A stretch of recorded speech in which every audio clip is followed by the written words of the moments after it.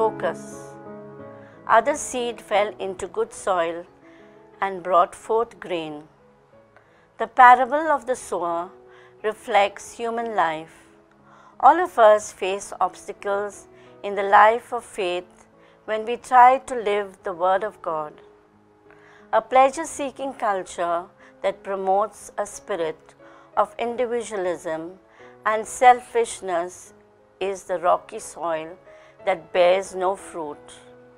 We could get so involved in ourselves that we fail to listen to the Word of God or seek pleasure in worldly things rather than in building our souls, which we need to be good soil for the Word of God to flourish in our lives.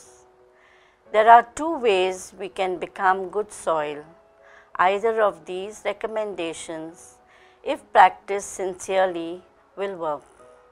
Saint Ignatius recommends we examine our conscience every day and introspect whether our actions are bearing witness to the life of Christ. But Saint Augustine comes at this most positively. He says, "Love and do whatever you please." According to Augustine, let the root of love be within.